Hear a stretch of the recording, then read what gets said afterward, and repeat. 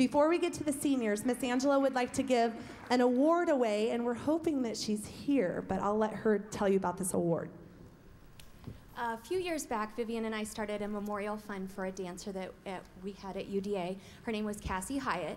And every year, we look throughout the year for somebody that kind of sparks just a special spirit in dance. Doesn't always necessarily have to be the top of their class as far as dance talent, even though this person is absolutely a beautiful dancer.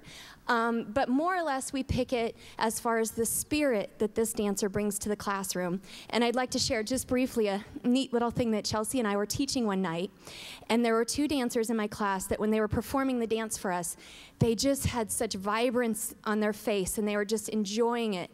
And I said, ladies, you look like you're having so much fun. And the student said very loudly, that's because we are. And I mean, it just hit me in a special spot.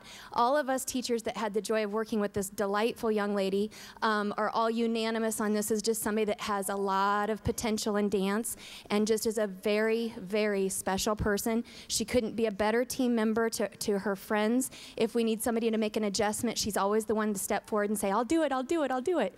And I think this person is going to be totally surprised, but it goes to Tristen Metcalf.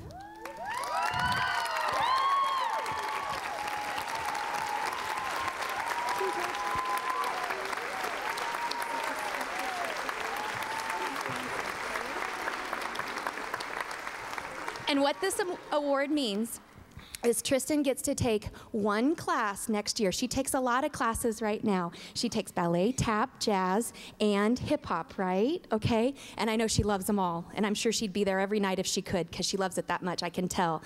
What this means is she gets to take one class full all of next year on scholarship for us, okay? So great, great.